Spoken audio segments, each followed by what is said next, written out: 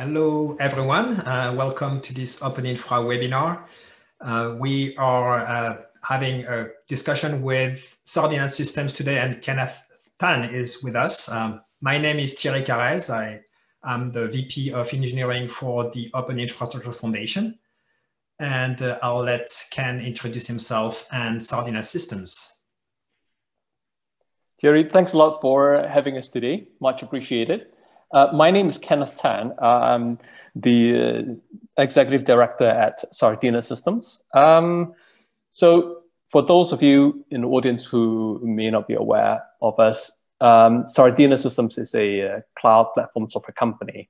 We were founded back in 2014. Our product, FishOS, built on OpenStack, Kubernetes, and Ceph, to enable enterprise to essentially turn bare metal servers into flexible cloud platforms that can be very easily consumed by developers and application operators. So with FishOS, the enterprise operator can very rapidly, very easily deploy a cloud platform that comes pre-integrated with automation to drive scalable and highly efficient operations, as well as upgrading system in a reliable, zero downtime manner.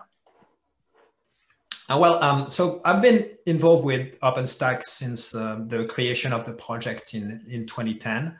And prior to that, I was working on at Canonical on Ubuntu server. And the key behind open infrastructure, my main focus on open infrastructure is about making sure open source is used as a means to spread innovation globally.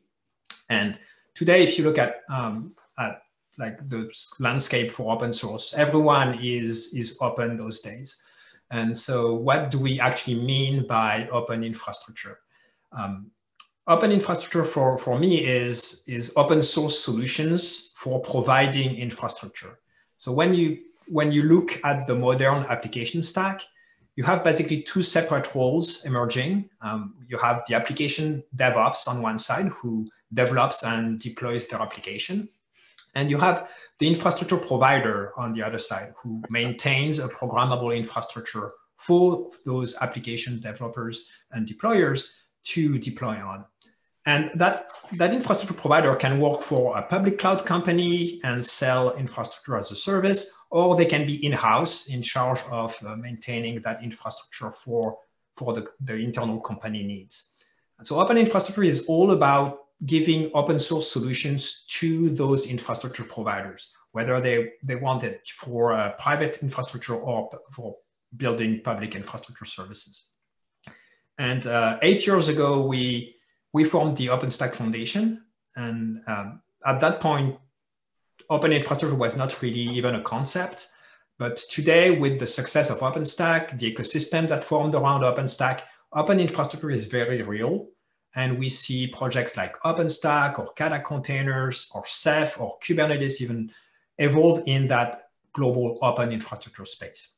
And that's the reason why we formed the Open Infrastructure Foundation as a replacement for the OpenStack Foundation to better align with this open infrastructure movement. And Sardina Systems has been a corporate sponsor of the OpenStack Foundation for a very long time now.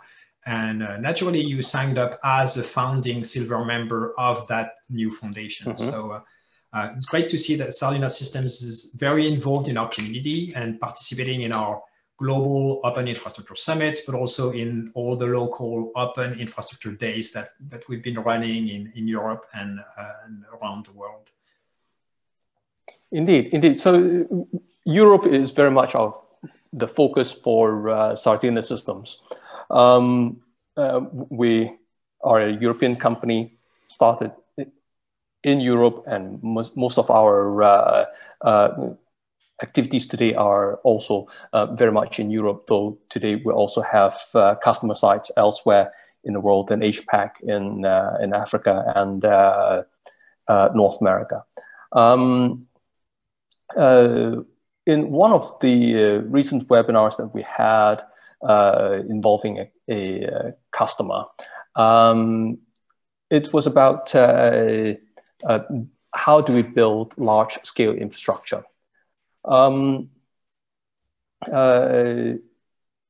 In discussions, it is certainly, without doubt now, that the most established, most mature solution for managing infrastructure as a service is on OpenStack. Using OpenStack to help address some of the key infrastructure challenges that enterprises face.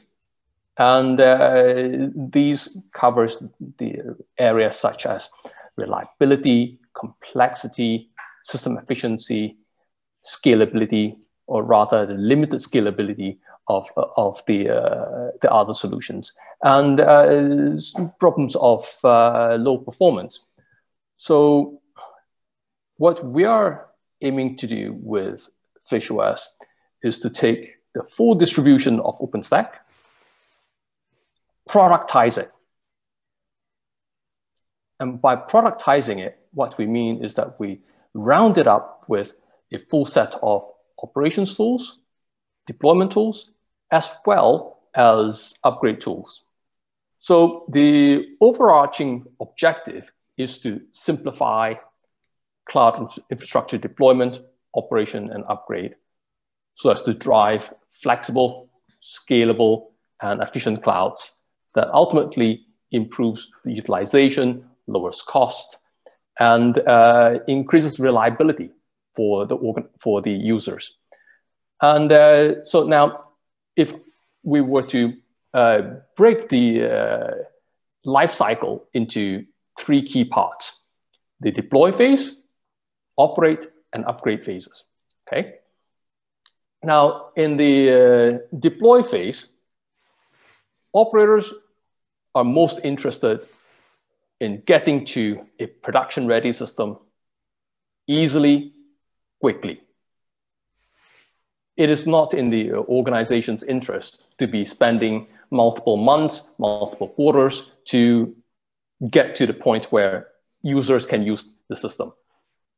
And with FishOS, our target is to take the bare metal servers into production within an afternoon. This is what we regularly see now. And once the system is up and running, we are entering the operate phase. And as a production system, this should be the largest part of the three phases of life cycle. So here, the operator would benefit from having all the key infrastructure operations tools being pre-integrated. It works out of the box, ready for production out of the box, not having to, again, spend multiple months, multiple quarters to productize the system within an organization. And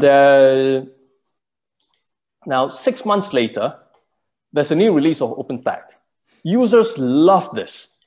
The rapid innovation, the new functionalities, new capabilities, they are simply unmatched. And they're fantastic. But for the operators, these are often seen as additional challenges. So with FishOS Upgrader, we answer these challenges very simply. We provide a zero downtime upgrade solution.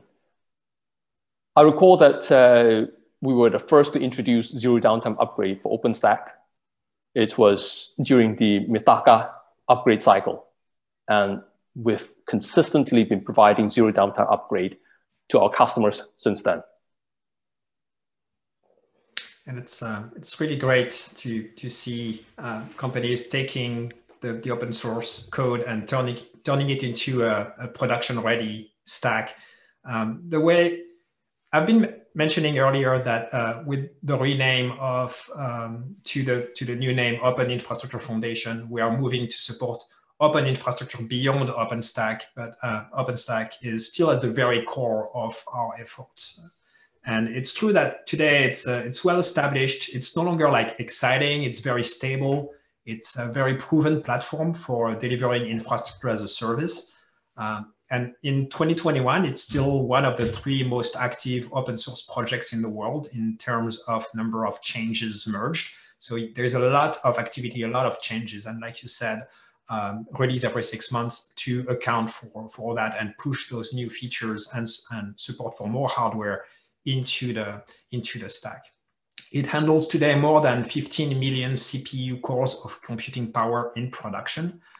So it has seen a lot of adoption, especially in the telecom industry worldwide, but also research or public clouds in Europe. But today we're seeing it used across every industry verticals. And in terms of the technical position, it sits above hardware and turns it into programmable infrastructure, which then cloud-aware applications and orchestrators like Kubernetes can leverage. But you're right in saying that it's a very powerful software stack, but at the same time, it's also very complex. And so being able to productize this software into something that is easily operatable is really key. And I'm actually interested in learning why your customers choose OpenStack for infrastructure as a service, Ken.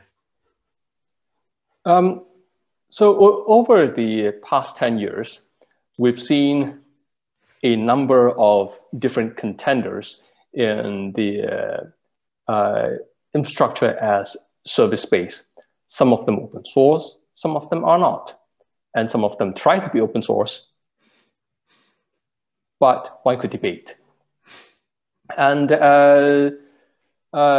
but what we have seen is that OpenStack is today the most popular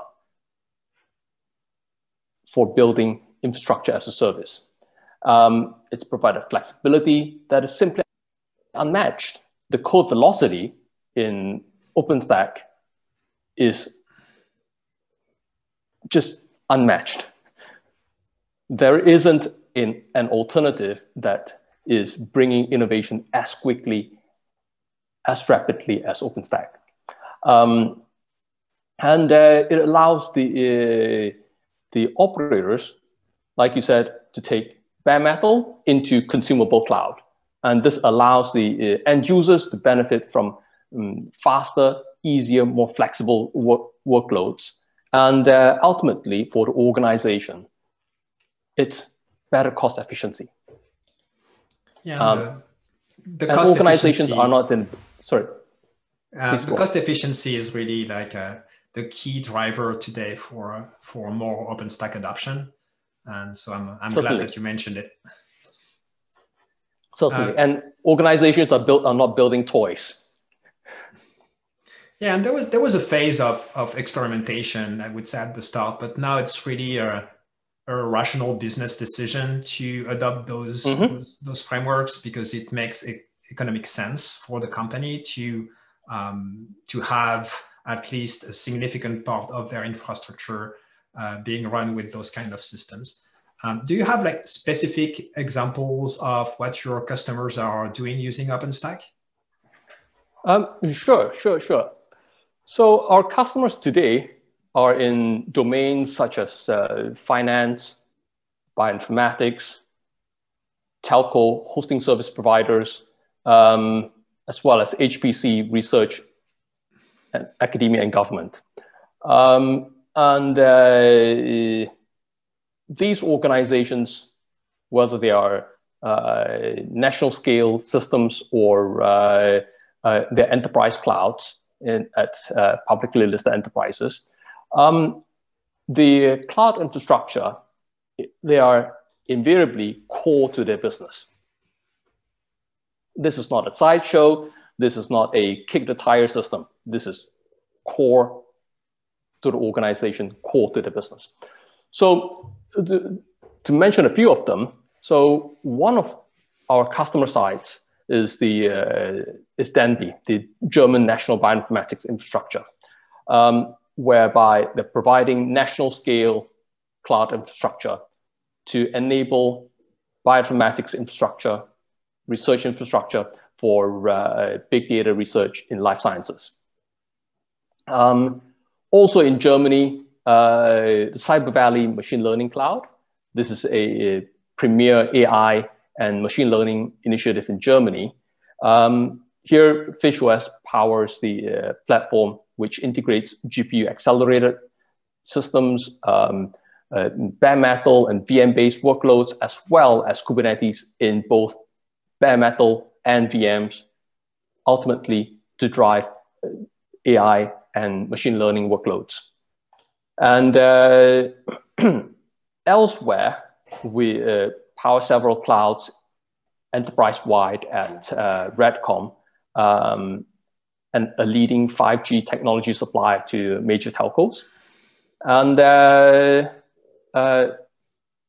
perhaps less usual, in another situation, FishOS powers the platform that hosts, amongst other organizations, a certain country's national orchestra.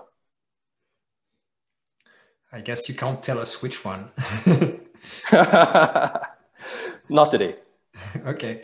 I also know that you have an offering around remotely managed private clouds, like a big telco company in Israel.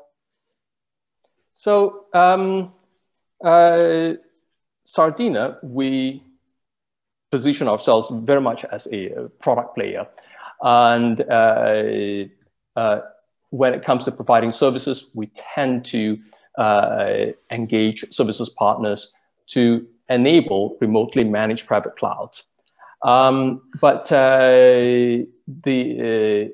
this particular situation in Israel, so the customer, Radcom, develops market-leading network intelligence solutions for telco customers. And so if you look at the customers list, this includes a number of the tier 1 telcos in the world. Now,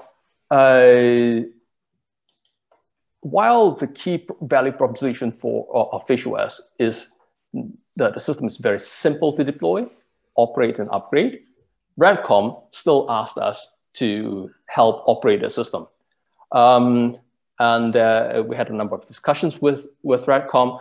And whilst we normally engage partners to deliver remotely managed private clouds, we all agreed that in this situation, we would remotely manage the system for Radcom.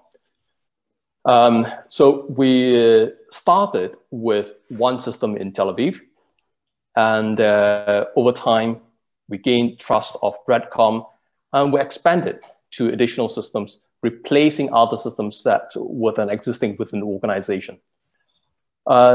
Today, FishOS runs clouds enterprise-wide at Radcom.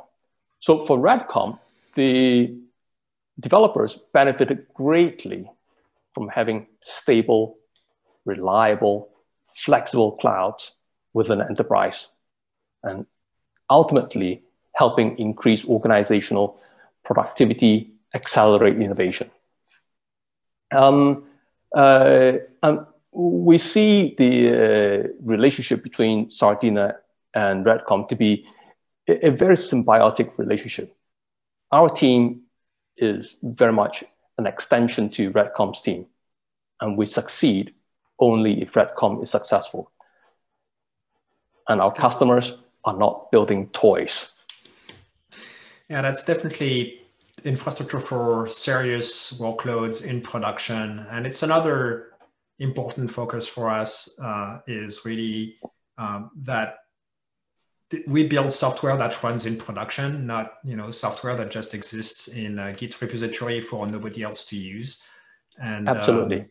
I guess another question I would have is what kind of challenges and benefits has your customer faced, the Radcom customer?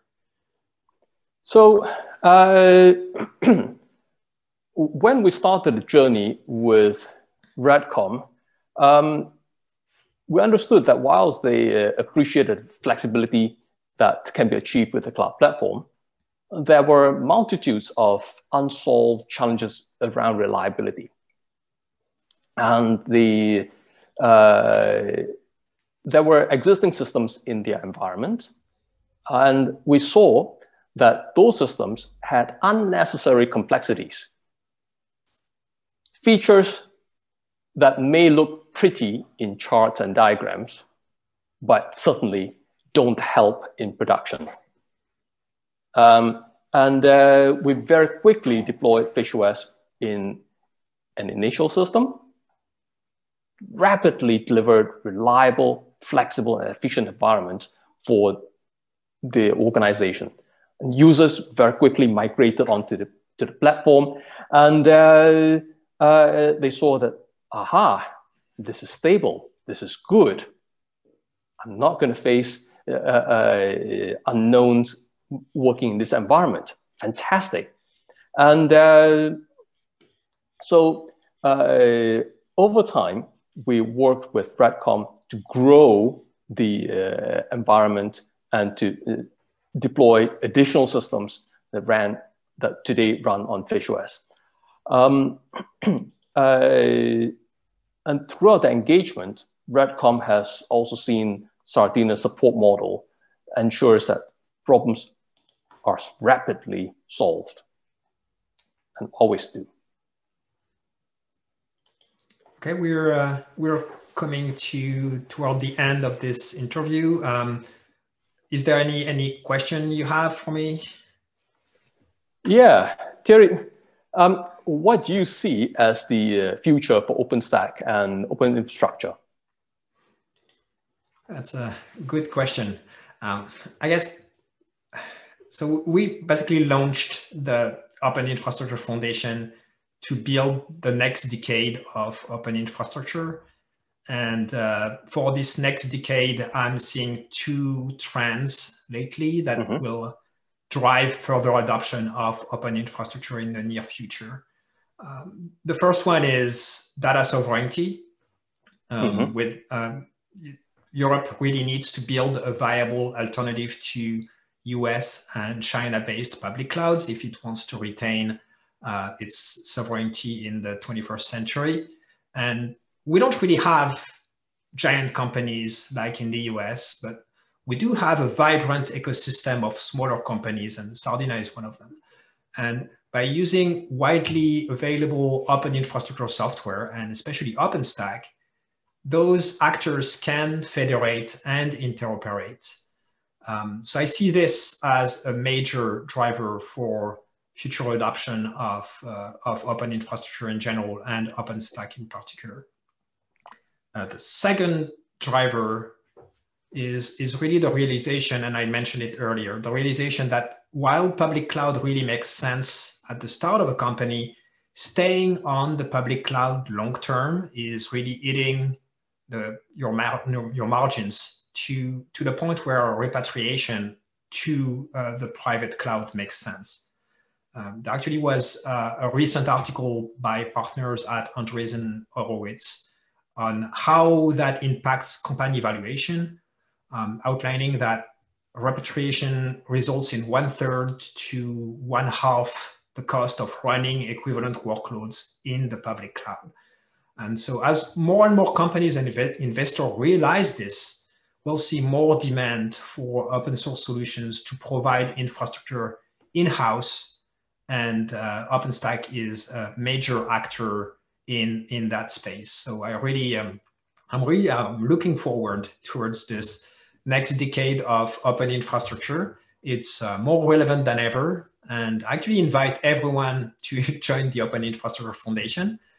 It's free for individuals to join. The URL is openinfra.dev/join. And it's really easy to join and be in the loop of future open infrastructure events. Maybe I have a question for you then in return, Ken. How do you see the foundation, the Open Infrastructure Foundation, helping Sardina's business and your users? Yeah, you mentioned about data sovereignty and the cost aspect in running private clouds, and certainly data sovereignty is a key issue. Data privacy. Put it very simply, if you are a an enterprise, can you answer to your customers where their data ultimately sits? And would your answer be one that your customers would be happy to hear?